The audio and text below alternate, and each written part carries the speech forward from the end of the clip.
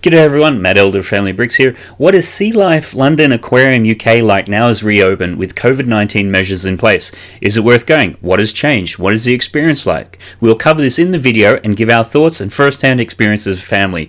We'll do a full time-lapse tour of the Sea Life London Aquarium UK in about 10 minutes.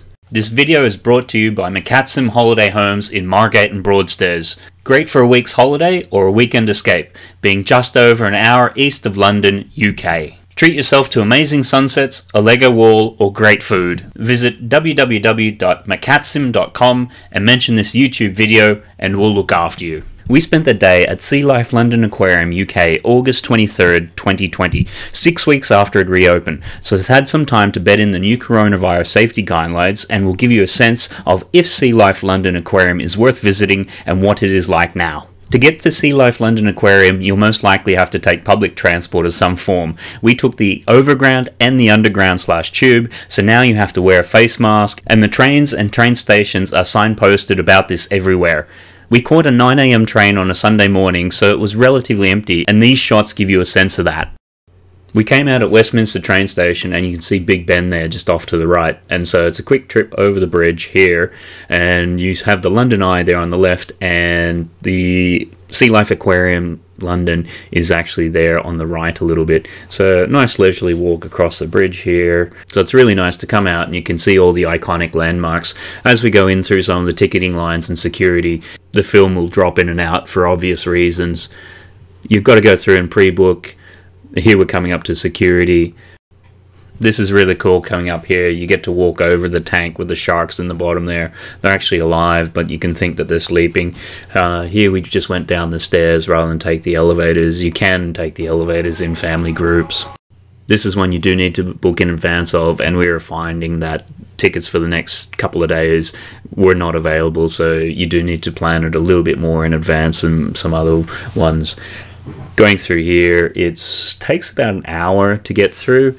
We were doing it not so much a brisk pace, but you know, with little kids they get bored pretty easily, so if you wanted to really absorb it and take it in, it'll take a lot longer. And you've got this tank over here which then you wrap around all the time.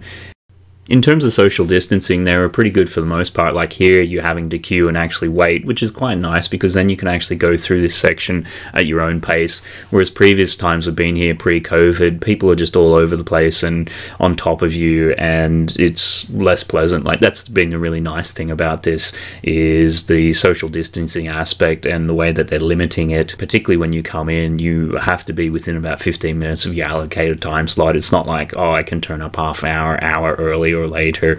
So, and here's some fluorescent coral which the kids really enjoyed looking at. Again, this Easter Island head tank that you keep on coming back and seeing from all different angles, so there's no point worrying about or freaking out if you don't see it the first time or people are there in front of you.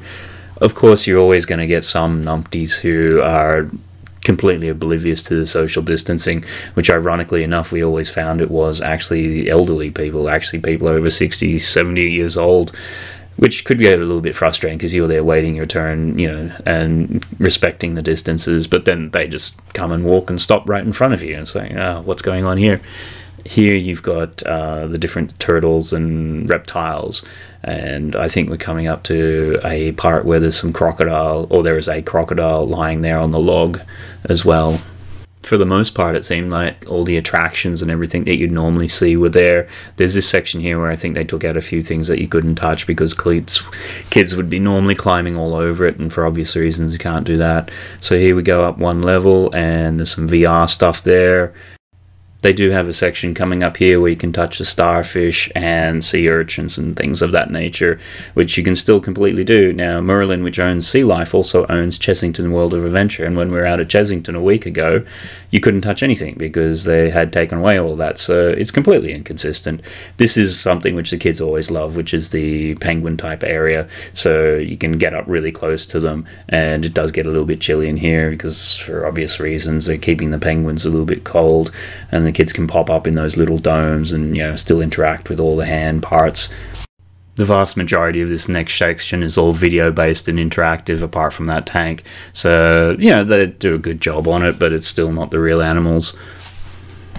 This is a mock shark cage you can get into with all the sharks over there, and now heading into the jellyfish area where you have the lights always changing colours, and then the jellyfish then naturally being reflecting that sort of light and things, so you see them change into all the different colours. And there's another interactive game where you can create your own jellyfish.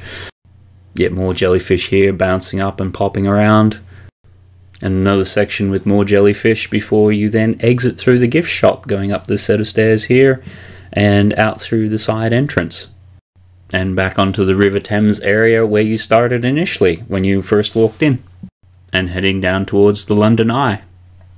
Is Sea Life London Aquarium worth it? Absolutely. It seems that with lockdown and pretty much no tourists, numbers are limited, and it's a super nice experience. For the most part, you don't have people climbing all over you, social distancing is generally adhered to, and staff do try to ensure this happens.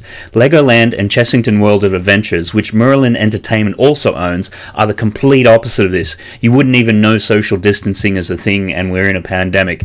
Click around the video to see what Legoland is like recently. Pretty much most of the attraction is here, including the interactive ability to touch some of the sea creatures. Again, other Merlin Entertainment attractions have these closed. That is the thing with this. You have a parent organization, but each attraction seems to have its own interpretation and implementation of COVID guidelines. Click around the video to see Chessington World of Adventures and how their hands-on interactivity touch sessions is closed. We are Merlin Premier Annual Pass holders. Standard ones don't usually give you access to the attractions during school holidays. We're definitely going to try to come back in the next month or so. Who knows how good it will last like this, so take advantage of it while you can. Kids always remember the penguins, and probably their favourite part of the day. If you've enjoyed and or gotten something out of this video, then hit that thumbs up button and even consider subscribing. Would you go? If you've been, what do you think? Sound off in the comments below. Thanks very much for watching. We're just going to let the video run with some other relaxing shots from Sea Life London Aquarium. At the moment, with generally no tourists in London, visiting castles and other attractions are fantastic days out, particularly if you get annual passes that let you into multiple attractions, like this one of the Tower of London, which houses the crown jewels. Normally during peak season, you'd get 13,000 visitors a day. They're struggling to get 1,000 visitors a day now, and the place feels almost deserted. Click around the video for more information. We'll put links to other London-based attractions we've been to recently, so you consider going, or if you aren't local, can watch the time-lapse portion of the video and do a full tour of these attractions you might not otherwise see in less than 10 minutes. That's it from us here at Family Bricks. Until next time, when we talk about all things lifestyle.